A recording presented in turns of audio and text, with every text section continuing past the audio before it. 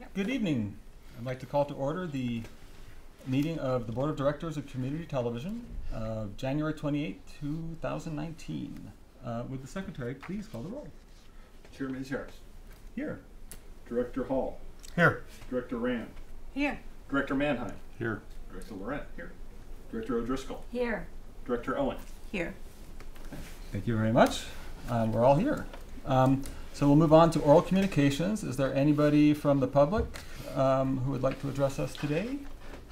Seeing none, we'll move on to item 3, which is consideration of late additions to the agenda, or any additions or deletions. Are there any from members of the board or staff? No, seeing none.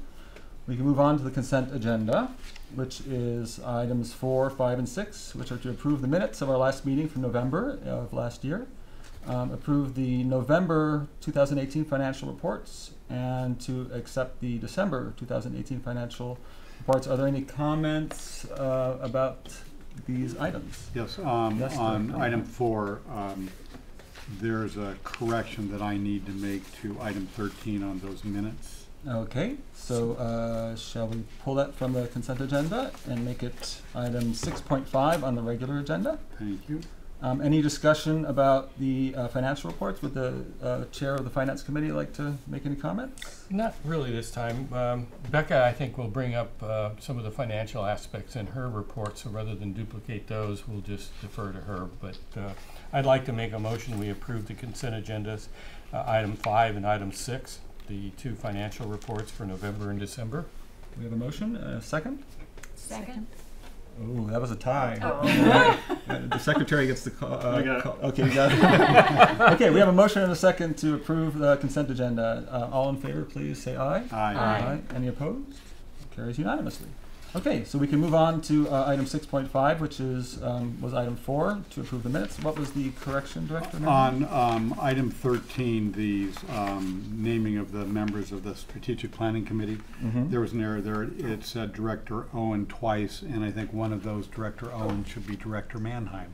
Okay. I will correct that. Thank you. It felt left out. I'm so sorry. Twice as much work for Director Owen.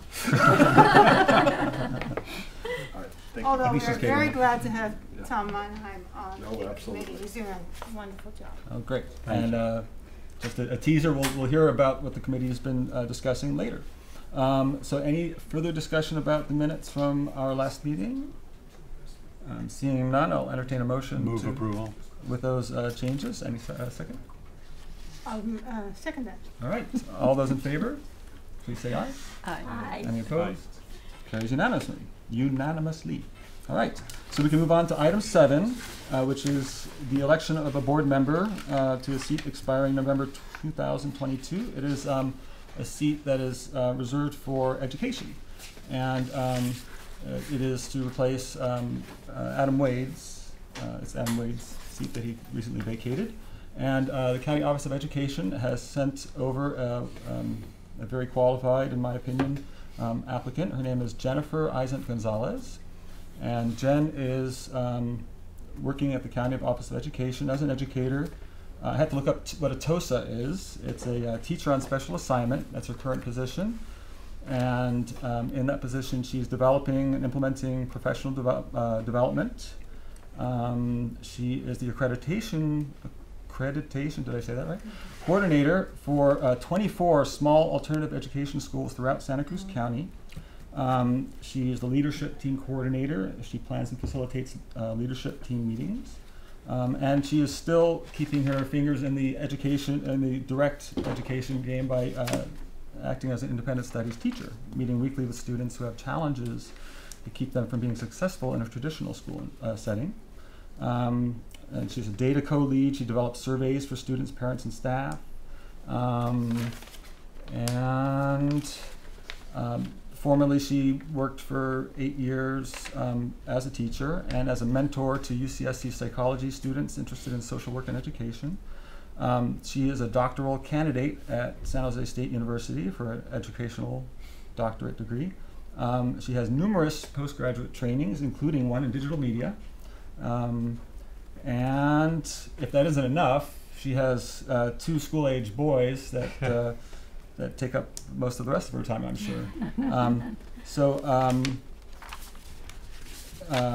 I'm happy to pass this around if anybody likes to see more details. For a motion, right? Yes, is there a motion to approve I'll our? move that we approve Jennifer Eisen Gonzalez as our newest board member. Do I hear a second? Second. All right, we have a motion and a second. All those in favor, please indicate by saying aye. Aye. Aye. Any opposed? Carries unanimously. Please Welcome. come on and welcome to the board. Keith has prepared right here the very own placard. Looks like it's spelled correctly. Welcome. Yes, and excellent pronunciation of my name too. Oh, thank you. Spot on. I wasn't sure if I should do the Castilian pronunciation or the. It's perfect. Well, welcome. I'm sure that your many qualities will be a great addition to our board. So I'm excited to be here. thank you so much. Thank you. All right, so we can move on with our business. Director Hall pointed out item number 8 is the amendment to the 2019 board calendar. Director Hall pointed out that May 27th is a holiday, and Director Rand suggested that we move the meeting up a week to the 20th. So included in the packet is the exact same calendar with that one change. Is that agreeable to the board? Does anybody have any conflicts with that date that they know of? Any suggestions? No? Seeing none, I will You wanna entertain a motion. We do want to just approve by acclamation, by consensus. Shall we do that? We can do by consensus. Okay, consensus? Consensus. All right, we have consensus, okay. So I'll ask our IT director and Chair Emeritus, Keith Gudger, to update the calendar on the website to reflect that change. So that's item 8. Moving on to item 9, which is the oral report of our executive director. Thank you. Thanks very much. Okay, so for this is a report that covers January and December, since we don't meet in December. So we start with financials, and we earned $13,600 in December in the co-working part of the operation, which is really good. And we expect to, we project we're going to be at 13,000 in January as well. We did government service, we did government meeting services. So for the, during the holidays in December, we did only 10 meetings because there's not a lot of meetings. And in January, we did 15 meetings. We have 2 new accounts that we'll be doing. We are going to record the Santa Cruz County Department meetings, Planning Department meetings, and we are working with Scotts Valley to get their meetings on the channel. We have to do some transcoding to make that happen, but we're going to do the technical parts for them, and so we'll be charging them for that. So we have 2. There's actually, and I think there's a 3rd thing. Oh, the water department, San Lorenzo Valley Water District, is adding another meeting. So they do 1 a month now, and they're going to move to 2. Yes? Quick question, is that the Santa Cruz City Planning Commission or Santa Cruz County Planning Commission? City. City, okay. Sorry, I used abbreviation. That's probably not very clear. So yes, it's the city. So so that's great for us. That's new, more revenue. You always like that.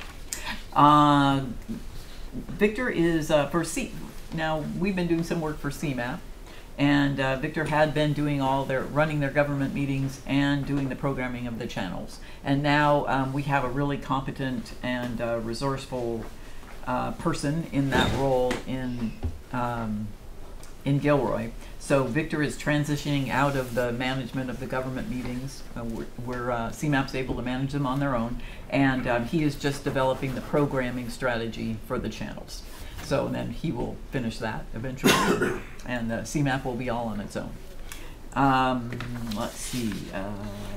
Under staff, California has enacted a new law this year where employers of more than 5 employees have to provide sexual harassment training.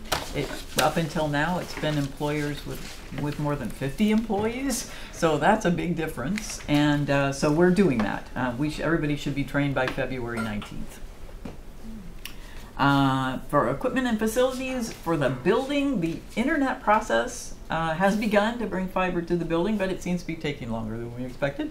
When they used to send me this report with these little blocks, and we've done this, we've done this, we've done this, and we've been lingering at the end here. The last thing hasn't been done for a real long time, and it requires a permit. And I think that part of it is the holidays, but I'm not sure.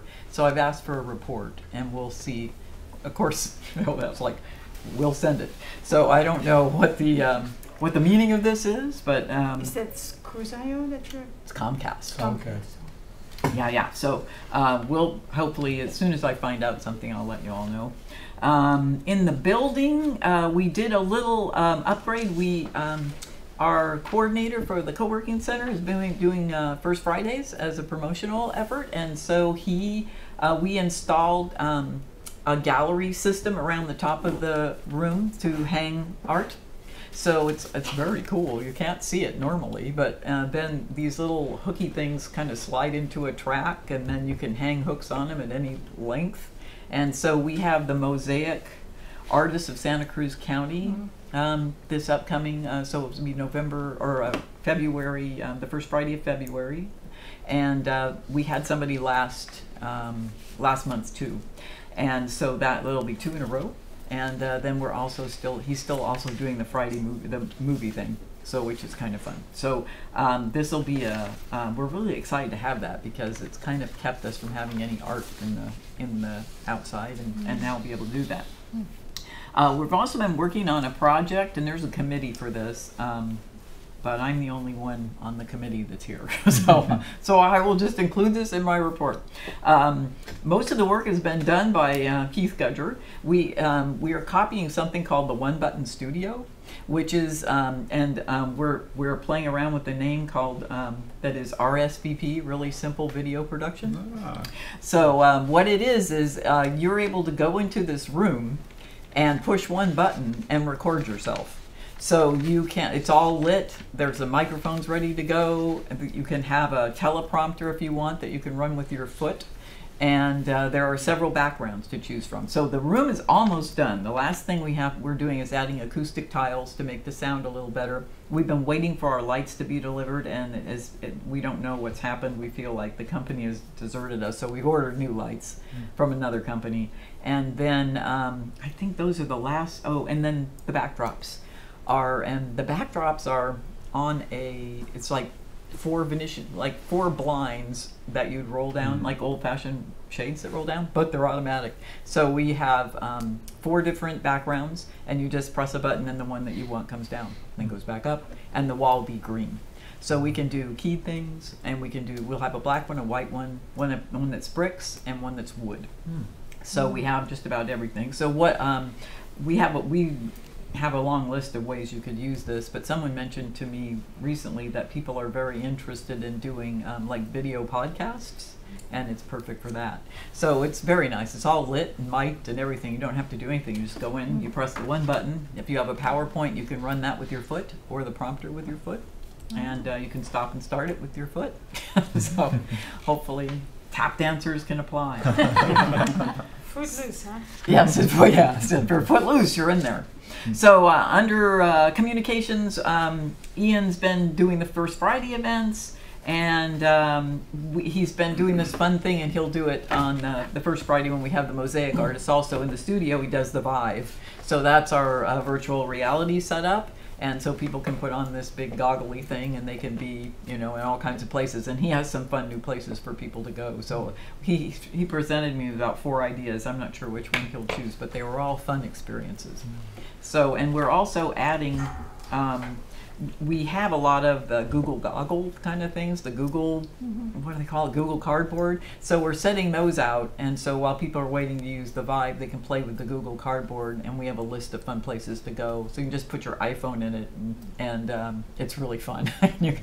you can ride a roller coaster or fly over a city, or there's all kinds of fun things you can do while you wait. Let's see.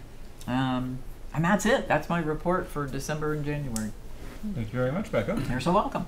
How Oh, about I do have, oh, sorry, I have two more things. Sorry, Please. they're not on my report, but I want to let you know we're doing them. breaking news? Yeah, this just in.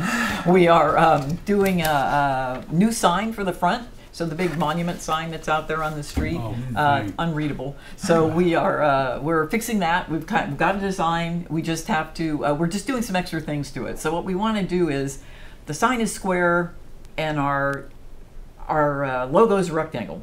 So we're figuring out a way to cover well, what we've done is we've made a new design so that the bottom will feature CTV. So we're going to paint it a different color, and CTV's logo can be in there. We feel like we're good to go on that. So we're going to go ahead and start showcasing that. And we're going to do signs on the top of the building across and on this end. So right now there are banners there, but we're going to do real signs. So we're going to have them painted and do them the right way. And then we're going to paint the sign now. The big one has a black box around it, and it's a white sign. And we're thinking of reversing the colors out so the sign is green and the letters are white. So we think we can attract a lot more attention with that. So those are our two building things we're doing that are not in the report, but now you know. Just one thing, Becca didn't point out that on the financing is we're past the break-even point. Oh yeah, way That's- past. That's what's important. So And I thought you that's why guys all we knew didn't wanna that. Break belabor even that. is 10,000 and we're at 13.5. So we're doing well. In fact, we're 25% ahead of Yeah. what we projected. Oh, Yeah. fantastic. Halfway through the year. Good call, Joe. I figure everybody knows the 10,000 number, but probably not. I had one idea. Maybe we can do as a virtual reality director. Like we could do like a VR, like so you can be directing a show at community television Oh, would that with be your fun? Google goggles on. Yeah. Wow. Especially the board meetings. Oh, Yeah. Way more interesting. Yeah. It's much more interesting in 3D. Right, definitely. And then, are we gonna, when we finish the One Button Studio, are we planning any sort of like grand opening, maybe in conjunction with First Friday, where people can go in And record a and thing? try it out? Yeah, we're probably we're gonna approach our nonprofit partners because they can do their own little PSAs in it.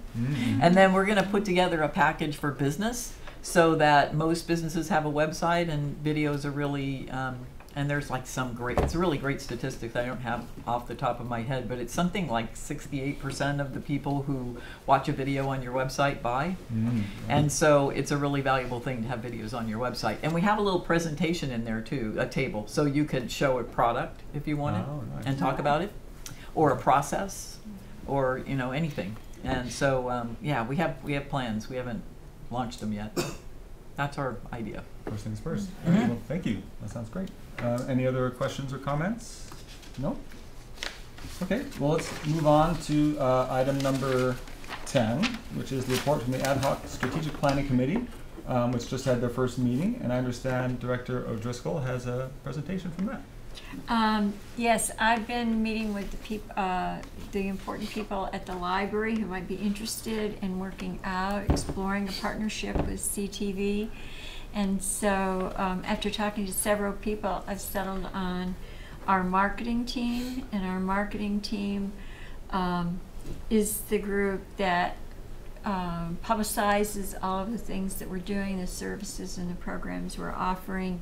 And they have a tremendous need to document what the library is doing, and so they can see some potential in working with CTV.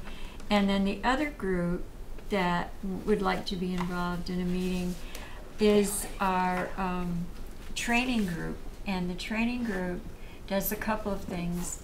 They teach classes to both staff and the community on the use of various devices that anyone would use, including film and that sort of thing. We have a virtual reality project, and they conduct workshops and things with that. So they are very interested in seeing what kind of a partnership we can have. One of our staff members actually ran a film project in a San Jose school, so he has some experience with that part. So now imagine all the people that we might be talking about, and I managed to find out that it's possible to meet on an early Monday afternoon. So now all I have to do is find the right Monday afternoon, which will be, who knows how long that will take. But I'm very encouraged, but they're very interested, and so I hope to have something really exciting to report to you soon. Great, thank you, Janice. Mhm. So that was for the libraries subcommittee from the board retreat. Right. Yes, so that was on item 11. Did we have a report from the ad hoc I can strategic? Okay. Give you a little bit of, yeah. Can we start? So we did meet last Friday. Just a reminder for everybody, it's Director Rand and myself and Director Owen. Twice. Yeah, you're right, Director Owen twice. As well as, I was absent, my apologies. so Maitreya will be there next time. I will. That's right. And Nathan Benjamin, who's a former director, as well as Keith Kudger, who's a former director now, and Becca as well. It was a really good meeting. We spent an hour. We did some visioning where we really talked about needing to create a clear vision for where we want to be, as well as sort of what we can realistically accomplish. And we focused in on 3 areas: strengthening the organization, and so that we're not only self-sustaining but growing. And we started diving down into what some of the pieces under that might be. Empowering technology use in the community, and then strengthening community engagement. And we again dove down into some of the more specifics around that. Rather than trying to get into too much detail now, at some point we'll be coming back to the board with all of the details, but we've set a fairly aggressive schedule of meeting. We're going to be meeting every 2 weeks through the end of April, so that hopefully by the end of April, perhaps at our May meeting, we'll be able to come back to you with a full report and a plan. Excellent, thank you. All right. Do we have any other reports from the board retreat subcommittees that anybody wanted to? Of course, the one button is One already was- reported that was on. reported on, yes. Maybe the one Venues. venues. We had a very good meeting last year with the Kawumba, but I don't know that we have followed up yet. Well, I think the To get a holidays. proposal, The yes. holidays. We got exchanged a couple emails, but I think I followed up with them just There the was. other day, Oh, and you I did? got an email back. I saw it today, but I didn't read it. Oh, okay. So we're talking. All right. Okay. And we need to talk about who's going to actually come up with the proposal for them, which I kind of volunteered to do it, but I have not. Well, what we're doing first is their original proposal. I see. So we've got Their time to wish do list. the other, Their the wish second list. one. Yeah. And I ran into Jack from Lana Nelson just the other day, and mentioned, we had an informal meeting. And I mentioned, and he's like, I don't know where we left on that. I said, well, last time we spoke, you had already submitted your budget for the year, and we were going to talk next. He said, well, this year I've got to cut 4% from my budget, so I don't think it's going to. So unless we know somebody further up in Parks and Rec who can see the need for putting permanent video installation into the Louder Nelson, we may have to. But if he has to cut 4%, what we could do for them would be we allow them to go forward while not spending all the money that they don't have. Right. Well, so maybe it's worth a follow up. Yeah, I think we could help them in that case. Right. Okay. Well, maybe we can follow up, and I still have ideas for other venues. I'm not sure if we want to focus on just a few to start with, and then branch out to the others. But we have our list, and we can work our way down. Great. Okay, so we can move on to item 12, if there's nothing else, which is the oral report of the Volunteer Advisory Committee, or the VAC for Jen. And our committee chair is Matilda. So this month, I don't have a lot to report because, of the holidays. But we had an idea that based on that we're all doing a strategic plan, that we would like to hear from our producers and the directors and people who are using, the facilities to do public access TV. And so we have the VAC has set February 23rd at noon, a meeting which is basically a hearing for all people who want to say something about what strategically would help to bring the community programs and better programs, as well as getting more involvement. So, and then we would then report back to the strategic planning committee, and probably will get some direction from them about things to ask. And so we're planning that, and we hope that the producers, directors, and camera people and other people that are really, really interested in moving us forward. And that's really what I have for this month, because I think it's important. Excellent. Excellent. Well, thank you. Any questions regarding that or comments? No? Well, she did leave out, there is one other project she's been working on that's going to have a ribbon cutting. Why don't you give a little shout out to what you've been doing in your other life? Oh, okay. Well, it has nothing to do with, except for its community radio. And we're going to have a ribbon cutting for KSQD, the community radio, that where about 90 people, volunteer programmers, are putting on lots of shows and talk programs. And, we hope that people listen to 90.7 FM. There's a little music and little snippets of different programs and station IDs. And it's going to be really exciting. I mean, we're so, When was that date? well, it's not, Okay. because it's going to be at the County Office of Education, and they said they would have like 50 places, so we're already full for the ribbon cutting. So it's not like I want to advertise it and have everybody come, because there wouldn't be space. But it is, thank you for bringing it out, and I know you've been a great supporter of it, and other people have asked me about it too. So yeah, we're very excited. See, reason it goes with this agenda for anybody that's worried about it, it's the word volunteer. Yes. Volunteer. Absolutely. All for the community. No, I mean, it's nice. And I hope at some point, when a KSQD or the community radio is stronger and, has something under its belt, that will strengthen, and it fits our strategic plan.